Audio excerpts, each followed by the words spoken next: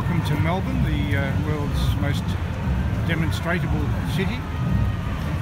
It's only a few days ago the heart of Melbourne was blocked off by vegan demonstrators outside Flinders Street Station who felt entitled to inconvenience commuters and everyone else who wanted to use the thoroughfares of Melbourne to get about their lawful business.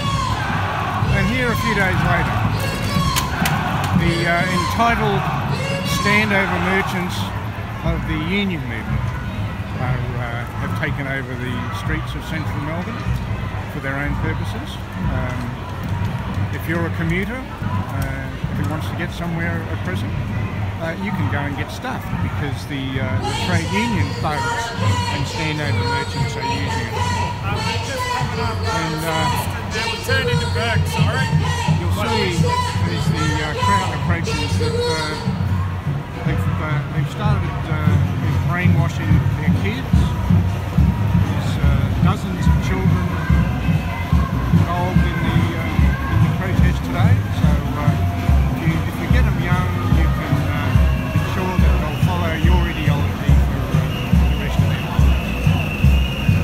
As Churchill once said, when you're young, if you're not a progressive, you have no heart. When you're old, if you're not a conservative, you haven't got a brain. Hey, hey!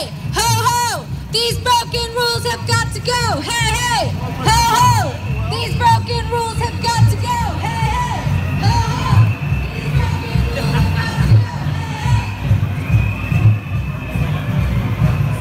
Know the raised fist. It's power. We love the power.